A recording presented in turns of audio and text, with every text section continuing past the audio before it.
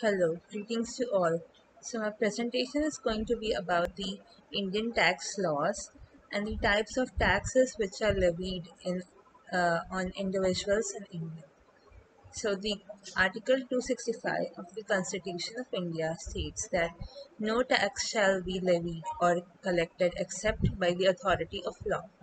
The authority of law, which is the government of India, has the right to collect tax. No other authority has right to collect it as stated in the legislation. Also, according to the ITA Act, which is the Income Tax Act of India, every person whose total income exceeds the maximum amount not chargeable to tax shall be chargeable to income tax at a rate prescribed by according to the Act.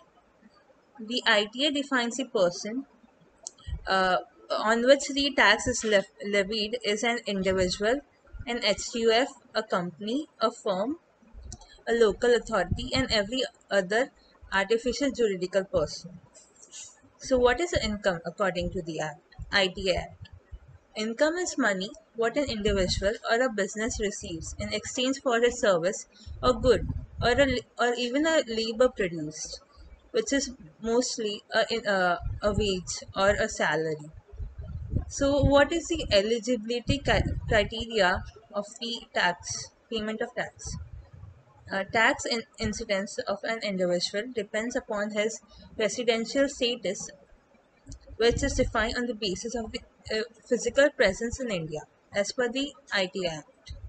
An NRI whose income exceeds 15 lakhs and INR and stays for 120 days for a calendar year is considered to be eligible to pay tax in India according to the law. There are two kinds of taxes, direct and indirect. Direct includes the taxes levied on income earned by the individual or the business entities. And it is of three types: income tax, wealth tax, and interest tax.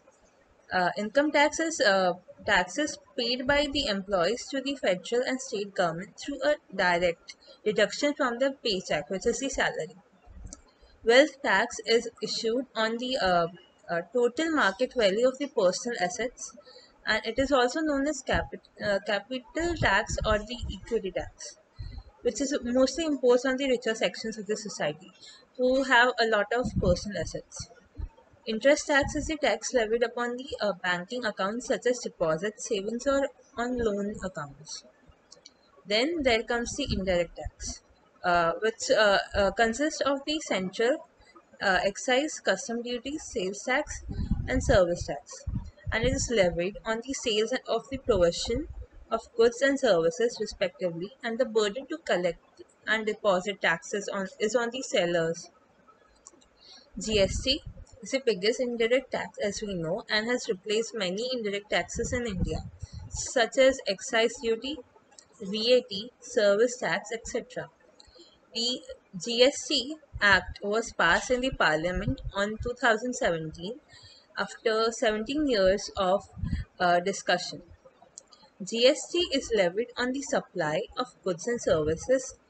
As the full form states, it is a complete and complex tax system levied in various stages from the raw material manufacturing warehouse to selling to the end consumers. The tax is levied on the basis of value addition at each stage that is added by the manufacturers and retailers to create a fine product.